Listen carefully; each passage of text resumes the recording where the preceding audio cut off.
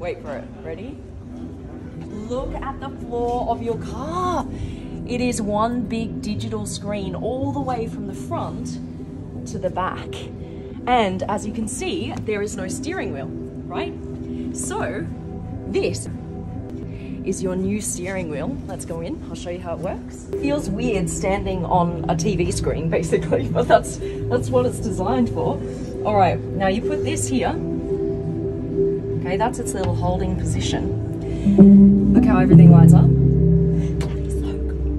Now this, if you want to go somewhere, you position it here and then you drive it forward. Look at this. It tells the car that you're ready for it to take you to your destination.